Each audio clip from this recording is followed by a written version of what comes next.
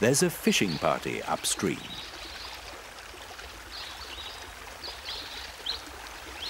And it seems everyone's invited. This heron is not waiting and tucks in, not waiting for starters.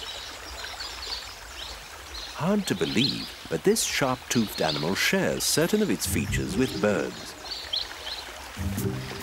such as a muscular gizzard to crush food before it goes into the stomach.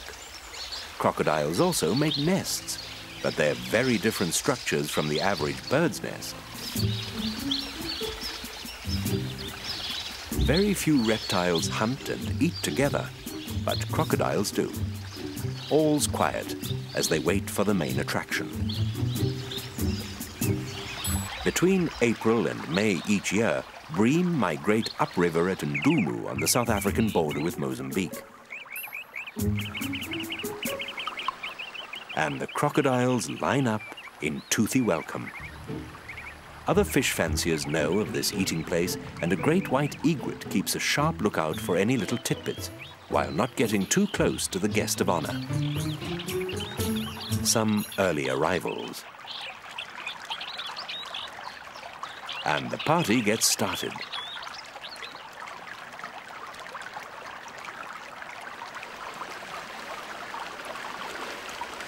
With everyone jostling for the best spot.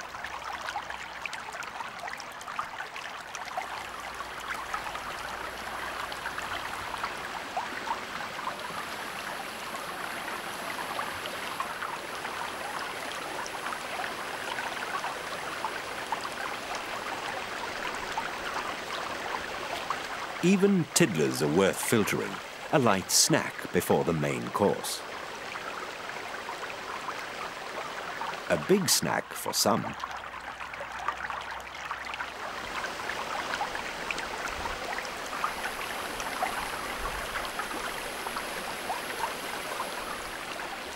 Maybe not the right dining companion for a marsh terrapin.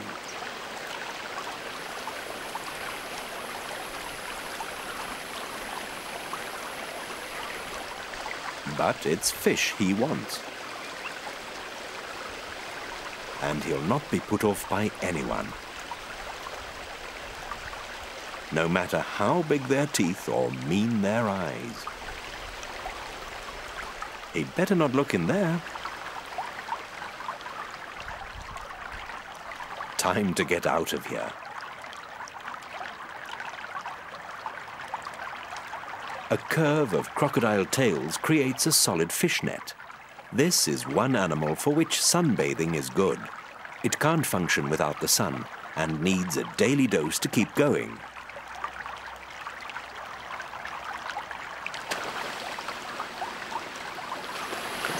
At last, the main course, big fat bream.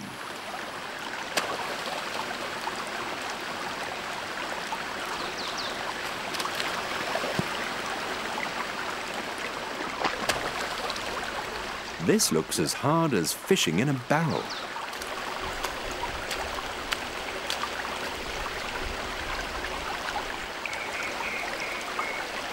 When the bream migrate, there's usually plenty for everyone, and peace reigns.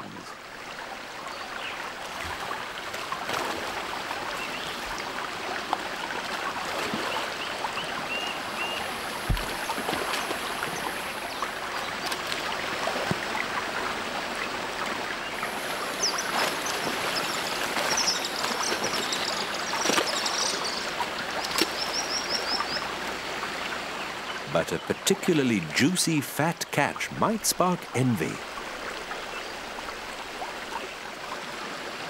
Wiser to go off to a quiet corner and eat alone.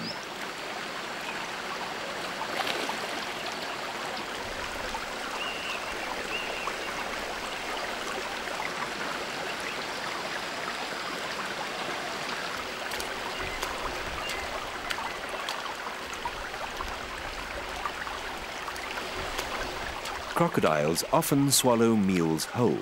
An acid bath of digestive juices quickly liquidizes them. It's as powerful as car battery acid and can even dissolve bone. Whole or partially shredded, but never rotten, crocs like their food fresh. And with a big burp, the party's over.